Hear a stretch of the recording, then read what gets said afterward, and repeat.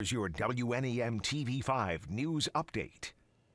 Good Monday morning, everyone. I'm Colette Stinger. Here's a look at the top stories we're following today. Today is a rescheduled sentencing for a man who pleaded guilty in the shooting of two CMU students. Kenneth Thomas Jr. will now be sentenced today at 1:15.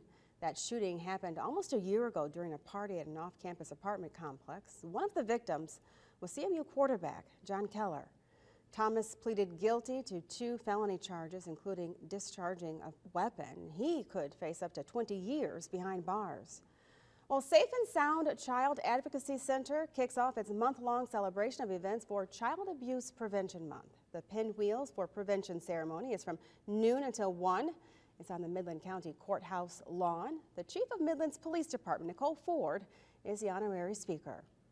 Well, for those wanting to get vaccinated or get your booster against COVID, there's an opportunity today in Saginaw. The Saginaw County Health Department is teaming up with East Side Soup Kitchen to offer shots of the vaccine.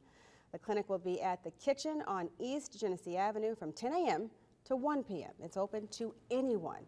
Now here's Matthew with a look at your forecast. And we do have some active weather that we started off with earlier this morning. That did actually bring some hail to the area too. We had a 1-inch hail report come in northern Gratiot County near the Elma area as those storms moved through. But as we go through the rest of the daytime, we'll start to see that rain moving off to the east here. And actually by around 10 o'clock this morning, already looking at some drier weather as well. Around midday will also be dry and the few peaks of sunshine are going to be possible before clouds and a few light showers return in the afternoon on this Monday, lining up right around dinner time and into that evening drive. But then as we head into Monday night, we dry out and skies actually start to clear out, leading to more sunshine on Tuesday morning with only partly cloudy skies returning Tuesday afternoon. It's into Wednesday. We're watching a larger system that could bring some more prolonged rain to the area. A few thunderstorms embedded in there as well, and especially the cold front that passes through late Wednesday in the evening into Thursday morning. That cold front will bring some windy conditions on Thursday, but if all the conditions line up correctly, we are talking a low-end chance